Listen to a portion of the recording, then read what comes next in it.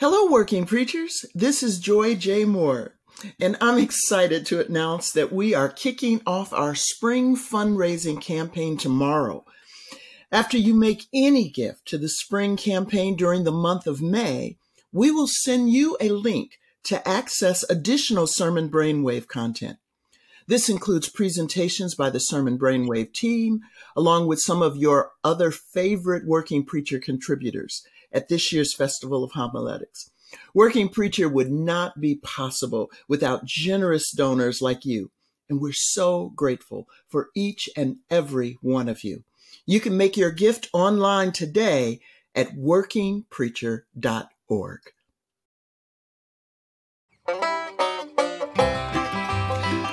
Welcome to Sermon Brainwave with me, Joy J. Moore. And me, Karoline Lewis. And me, Matt Skinner. Our text for the fifth Sunday of Easter this year falls on May 7th, 2023. Our first reading is from Acts chapter 7, verses 55 through 60. The psalm is the 31st Psalm, verses 1 through 5, and then 15 and 16. The epistle reading is 1 Peter chapter 2, verses 2 through 10. And our gospel is the Gospel of John chapter 14, verses 1 through 14. And when we're reading through this section, I just always get excited because I'm going to sit back and let Karoline start us on John. Well, okay. If you insist, Joy. Twist my arm. Twist my arm. No, here's the thing I was thinking about in particular. I mean, I know we talk about this. I feel like I say this every time now. I know we talk about this every year. But I've been thinking about it a little bit more this year. I'm going to be working on an article for a journal which focuses on the farewell discourse as Easter preaching and Easter proclamation, resurrection preaching. And because every year at this point, right, in our Easter season, fifth Sunday of Easter, we move into the farewell discourse. You know, we have Thomas, and this year we had the road to Emmaus, and then we have go to John 10 for Good Shepherd Sunday, and then we move back into the farewell discourse. This year, year A, selections from John 14. So this week and next week, and then the seventh Sunday of Easter is always the high priestly prayer. Year B, we do chapter 15, the vine and the branches, and then year C, we dabble in a little bit of 13, and then a little bit of 14. And so I think I want to invite preachers this year to pause for just a minute and think about that homiletically, that we are now going backward in time, of course, to prior the arrest, the crucifixion, and the resurrection. And in a lot of John scholarship, there's a kind of sort of a consensus or conversation, maybe not a consensus, but conversation around the fact that these words are not only Jesus' parting words to his disciples, the farewell discourse, I'm leaving you, but also his interpretation of the events of the hour, his interpretation of the death and his arrest and his crucifixion and his resurrection and his ascension. And so what difference does that make to hear Jesus? A similar kind of pattern happens in Lazarus, where Jesus interprets the sign before the sign happens. And so what difference does it make that we're hearing these words as Jesus helping the disciples experience with what is to come? And so that, and when Jesus says in verse 2, in my Father's house, there are many, abiding places. That's not rooms, it's not mansions, but abodes, drawing on mene and meno. If it were not so, would I have told you that I go to prepare a place for you? And that I go is the death, the resurrection, and the ascension, this all encompassing fulfillment of the incarnation. Mhm. And so I just want to start with that, and just to invite preachers into that kind of place of hearing their listeners hearing Jesus' words, and how does that help them hear the resurrection differently, and what the resurrection means, and particularly the resurrection with the cross remaining. The cross doesn't go away in the resurrection; it's still there. And so, do you hear these words differently because of that perspective? So that's just a first. I have a few other things to say, but I just wanted to throw that out there initially and see what you all thought about that. I appreciate that. I'll take a similar kind of lead when we turn to the Acts text, but I don't know that we've in a while done that kind of long stretch to remind us that things have happened to set up this moment, and things are going to continue to happen. It's kind of a reminder that for Star Wars fans, the first episode is not the first one we saw, or for me, the we would be back when I was in high school, but it's actually episode 1, which would be the Phantom Menace. But that's not the whole story. That's not the end of the story. That's a setup for the rest of the story, which continues beyond that first episode I watched. That was the first one that introduced the series to the world. And in many ways, we as readers of Scripture have to remember that each episode that we're reading is set in this larger context. And so I think reminding our preaching colleagues that that's how we read the text in order to prepare to preach, but it's also how we want our listeners to hear it, to be able to recognize that this isn't a single promise where I get this big mansion when I die up in the clouds. But this is actually a promise of God's peace that has been made evident in the life of Jesus. And Jesus had to suffer. And we have to wait. But we wait with this incredible promise. And so Jesus here is saying, would I have made these statements to you if they weren't true? If it wasn't so, if the promises of God were not to be held to, for me, that's the statement that holds out for me, that tone of Jesus confirming all. And as you've just done, set in all that has happened in the life of Jesus and will happen as we wait for Jesus' return. Mm-hmm.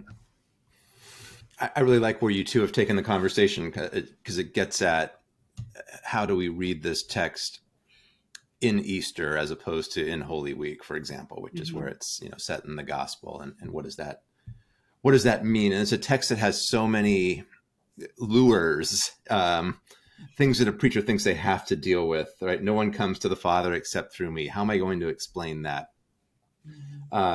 Whatever, you can do greater things than what I've done. How am I going to explain that? Are there these things in there that you think, oh, this is going to be, here's a theological question I'm going to get, if not during the sermon, at least during coffee hour. There's also this challenge in a lot of Easter preaching that makes it sound like almost we're worshiping resurrection as a principle, or we're worshiping a Jesus who's really just a literary construct. And so the challenge is to bring us back into the first century and experience that again. And I would say that Easter preaching, especially by the time we get to the fifth Sunday, is very much about where is the risen Christ among us now? How is the risen Christ active now? And that's whom we worship. We don't worship a literary figure. We worship a living, active Christ. And so that just I don't know if I have any answers about this particular text, but that's just a different way into thinking about, as a preacher, where do I begin my sermon, and what am I preaching to? What's the moment? And especially in a text like this, right, where even place has been so flattened in so many ways, where we're talking about coordinates or location. And I think place is a much more evocative relational term, about connectivity and things like that. So there's so much in here. I guess what I'm saying finally is, don't get ensnared by the questions you think you have to answer because the text is rather mysterious, but find some of that mystery and start to work it as a means of introducing people to a Christ who's active and present today. I think that's really helpful, Matt. And I also, it makes me think about one of the verses that you mentioned about, like, what do you do with verse 12? Very truly, I tell you, the one who believes in me will also do the works that I do. And in fact, will do greater works than these. And, it's sort of on the front end, you're like, yeah, but, okay, you changed water into wine, and you healed a man born blind, and you raised Lazarus from the dead. And yeah, I don't think I'm cut out for that.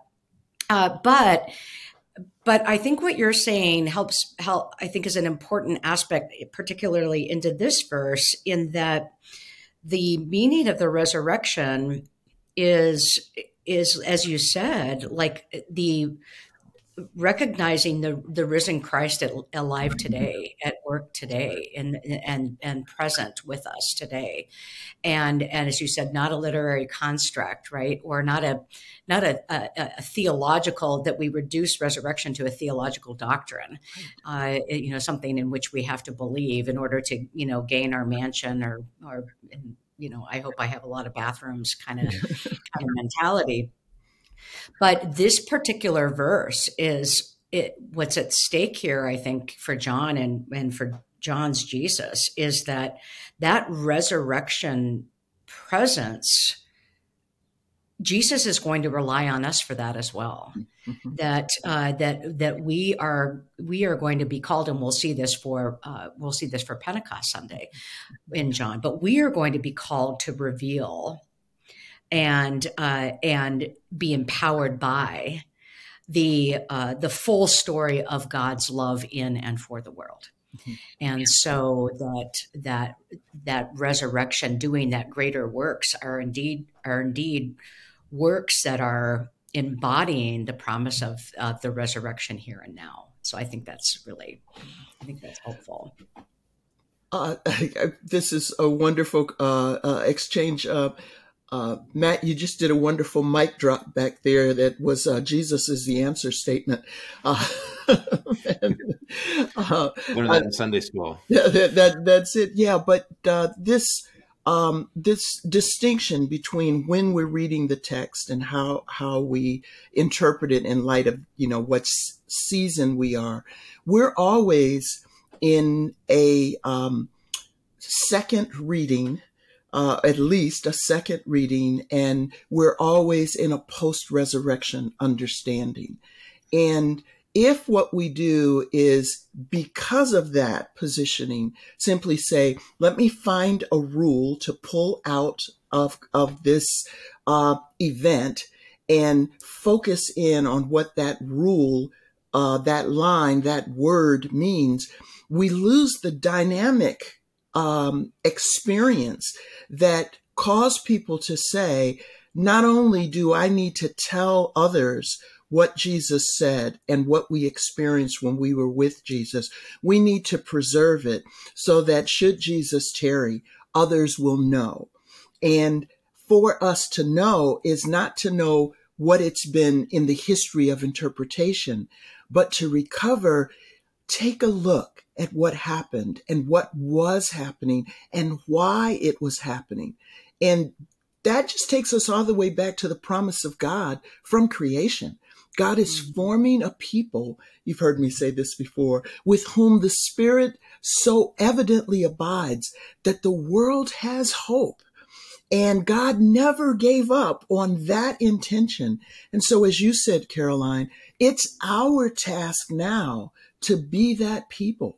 And we do it because we have this trustworthy promise from the one whom God sent and who made it possible for that generation and subsequent generations to keep that hope alive. Yeah. I think I would say one more thing, and then we probably should go on. But only because I think you mentioned this too, Matt, but then also what you were just saying, Joy, is that John 14:6, which of course is historically misinterpreted and misused in exceedingly hurtful and harmful and actually simply incorrect ways. The one thing I'll say about it is really related to our conversation, that what John is concerned about here, and Jesus, Jesus through John, is helping his followers recognize and name their God and the distinctiveness of their identity as a people of God, and the particularity of that.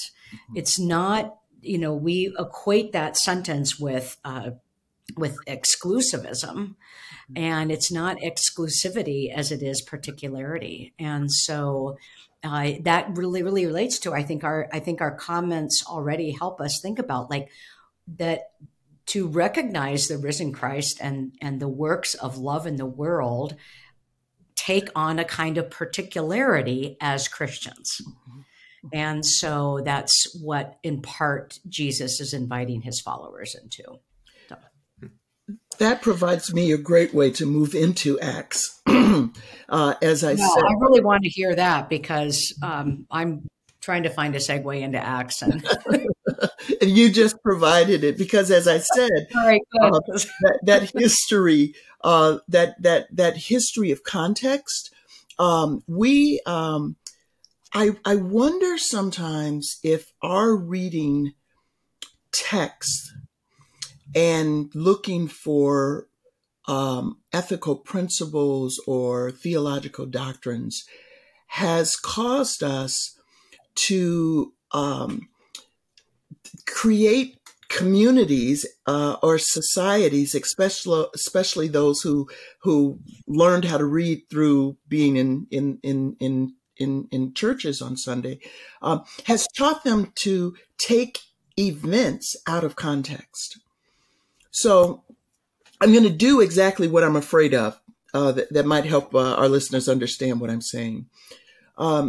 The stoning of Stephen can look like a moment where a crowd of people respond violently to a single incident, and we can look at it amid all of the random killings, acts of violence that we're experiencing right now in our own culture, in our own neighborhoods. This isn't something that is just limited to an African American experience. It certainly in the last few weeks has been exposed that we have become a violent culture. And what is the reason for this violence, this deathly violence? Now, our listeners like you and Matt, Karoline, are probably saying, okay, Joy, where's that segue? Well, it's what caused Stephen to be stoned. It was not what he was given as his task to do, feed tables, to care for, practice social justice among the hungry and the homeless. It was his testimony to who his God is. And that testimony was so disruptive. What happened to him is precisely what happened to Jesus. And the question for us is, why are people offended by us? Are they offended because in a post-theistic context, we would dare to say, not only do we believe in God, but we believe that God is up to good, and it's evident now? And folks are like, no, that's problematic. That's problematic for the way that my denomination has fixed our exclusion. That's problematic for my nation, which has fixed our exclusion. That's problematic for me personally in terms of how I want to live my life without the limitations of government or a religious institution. And when people are attracted to the God that we bear witness to, we're going to see Jesus when they're attacking us. We're not going to simply say, this is a justice issue. We're not simply going to say, this is an ethnic issue, which are ways to read how Stephen had to be chosen to wait on tables in the first place. But we're going to put it back in this larger context that said, this is a theological exposure that we believe there is a God and that this God is active in the world for everyone's good. And that's going to disrupt the imagination of people nationally, religiously, and in our own communities. And that makes this story in context a much more evocative word, a much more evocative word than it simply being a justice issue. I hope you got that. Mm-hmm. Yeah. Yeah, no, I'm with you. It's such a shocking scene, and it's not easy to preach for a whole host of reasons. And it's, especially after where we've been the last 4 weeks in Acts with the preaching to Cornelius, then 3 Pentecost stories, 2 from the sermon, and then the creation of the community. All of a sudden you realize, oh, this is going to be a hostile context for the preaching of the word of God. That's part of the church's witness bearing is going to be lethal and full of conflict. And of course, so much of Acts is about that. Like you said, Joy, this kind of clash of religious imaginations or theological imaginations that take place. Yeah, I've written on this. I've read so much about this passage. It's so tough to think about, where do you come in with a sermon that's not just about villains and heroes or something like that. And I love what Amy Oden did with this in the commentary on the website, where she really didn't write a commentary. She wrote a sermon. And I say that appreciatively, not critically, where she found, one detail about Stephen's gaze and calls it the prophetic gaze. And so where do prophets set their eyes? And for him, it's on Christ. But then what's brilliant about what she did, where it became really sermonic, was saying so much of the way we think about prophetic stances are about fixing your gaze on the enemy or on the threat or on the whatever. And she said that just amplifies the polarization that's already such a part of our culture, that we're eager to seek out our theological or ideological enemies but she said, you become prophetic if you just simply keep your gaze on Jesus himself. So, I mean, I would never copy somebody's sermon that I found online, but it's an interesting model of how you might take a tough passage and find not just a detail, but something that's got incredible theological potential to explore and to play with.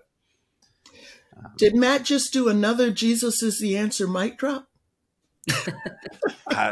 Something's up today. I don't know.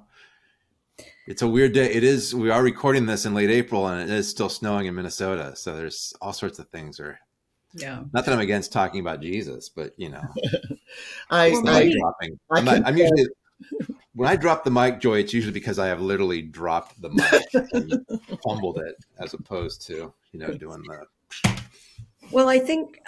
And maybe that's where, I agree with that too. And with regard to finding, that the prophetic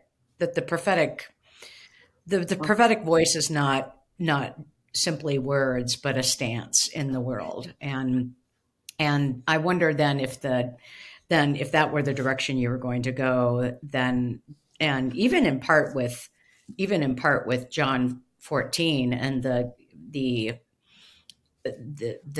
troubling spirits and the tension and the concern there, troubled hearts and such, that the psalm becomes a language for how does one maintain that gaze, or what does it look like, or what does it mean to have your gaze upon God, and it's seeking refuge, it's inclining, it's asking for God's ear, it's committing your spirit to God. And so I think that's where I would use the psalm, where you get to go in that direction, as to here you have the psalmist actually in many ways embodying what Peter does, is the gaze upon God and absolute trust in God. Took the words right out of my mouth. That's exactly what I did with the psalm. Yeah, there's nothing in this psalm, or at least in these verses, that says, look at what they're doing to me. Look at what they're doing to me. Look at that. Mm-hmm. It's really, the threat is present, but it's an address directly to God, which is which is significant, right? That's what confession is in so many ways. It's not just speaking about God, but speaking to God. Mm-hmm. Mm-hmm. And I would suggest that that's how we read Peter.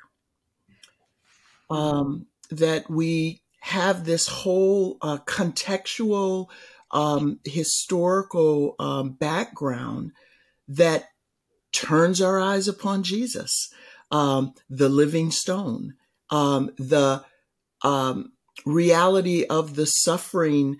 I'm trying to think of the exact word that you used, Matt, but the hostility that comes for the church after having read all of these coming together scenes in Acts from Pentecost and Cornelius, and now this hostility and this violence. And Peter continues that. But if we read it with the imagination that we've just discussed, I think it also is turning our eyes to the living stone, and that would allow the message from any of the texts this week to focus on who is our God and what is our God doing in the world, and that we will trust this God even in the midst of hostility. And then where does that come from? Where does that strength come from? Where does that resolve come from? There's so much in this text that is about identity, right? Identity formation, mm-hmm. Know who you are, mm-hmm. Which is also a very Pauline way, not just, here in First Peter, a way of talking to the church or instructing the church, right? Mm-hmm. That it's not so much about here's all the stuff you got to do. I really wish you would try harder, et cetera, et cetera.